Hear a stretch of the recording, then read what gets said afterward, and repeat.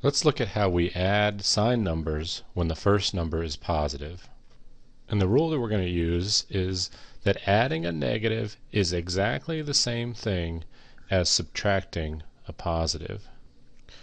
In other words, if I take some number, let's call it A, and I add a negative, let's call it B, doesn't matter if I have parentheses or not, that is the exact same thing. So it equals the same thing if I were to simply say A minus B.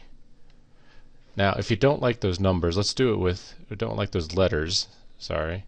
Let's do it with some numbers. Let's say I took 8 plus negative 4.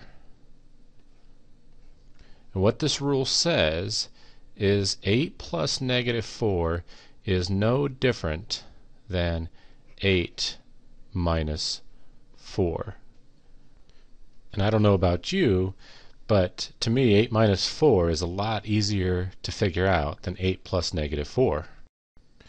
And so even though we obviously should already know the answer to 8 minus 4, let's see how this works on a number line. So when you add or subtract numbers, you start with the first number. So we start here at 8.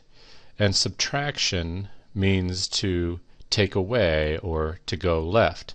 So we're going to go this way, and we're going to go that way 4. So we're going to subtract 4.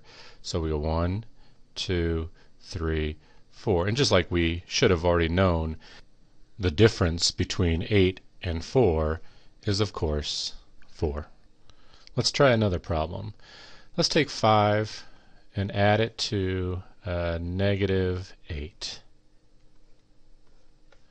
Okay, and so like I said before in this video, we're focusing on adding a negative is the same as subtracting. So 5 plus negative 8 means 5 minus 8.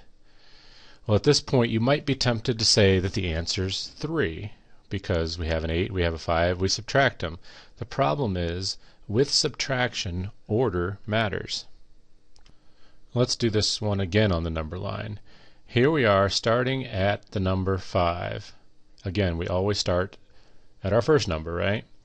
And again, we are subtracting or going to the left 8. So we're going to subtract 8.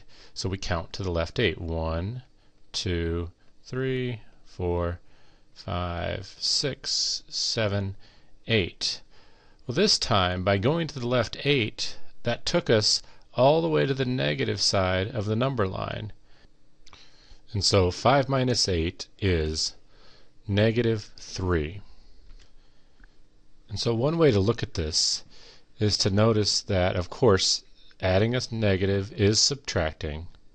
And when I am subtracting, when the bigger number is first, like 10 minus 3, it's subtraction just like it always has been since, I don't know, what, second grade.